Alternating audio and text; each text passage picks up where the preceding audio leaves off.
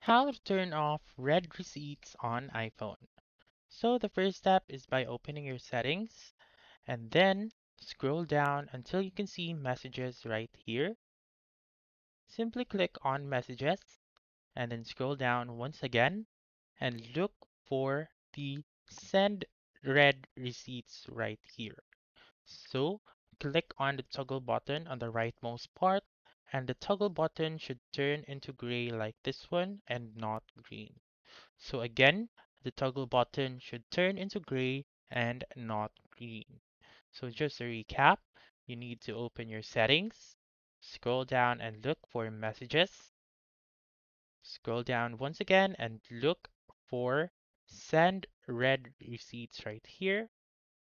Click on the toggle button and the toggle button should turn into gray and not green. So that's it. That's how you can turn off red receipts on iPhone. So that's all for this video.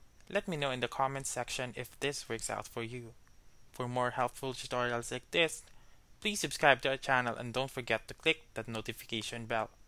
Thank you for watching and have a wonderful day.